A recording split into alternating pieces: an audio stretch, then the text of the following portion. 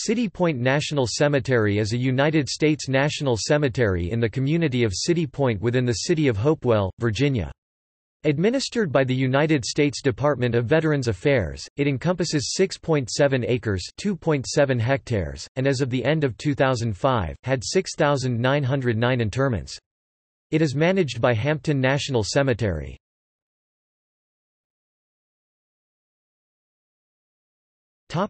History. During the Civil War, the area around City Point was a Union supply depot, established by General Ulysses S. Grant. Its proximity to the Confederate capital of Richmond, Virginia made it an ideal staging place. The cemetery was established to reinter soldiers who were buried in the 7 nearby hospital cemeteries and those from makeshift battlefield plots throughout the area. City Point National Cemetery was listed on the National Register of Historic Places in 1995.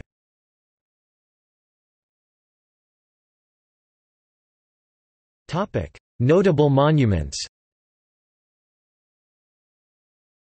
The Army of the James Monument, a 20 feet high white marble monument erected in 1865.